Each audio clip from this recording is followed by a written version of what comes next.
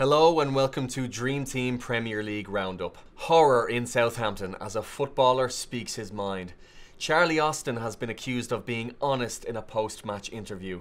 The FA are deeply disturbed by his actions and have warned the public to be on the lookout for the man, who is said to be armed with several opinions.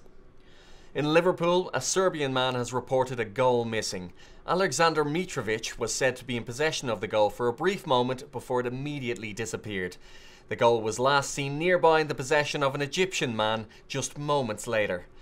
A brief look at the weather now, and the sun is shining on Newcastle as they win their second match in a row, also aided by the fact that Mike Ashley briefly moved out of the way. In North London, a group of men have been attacked by wolves.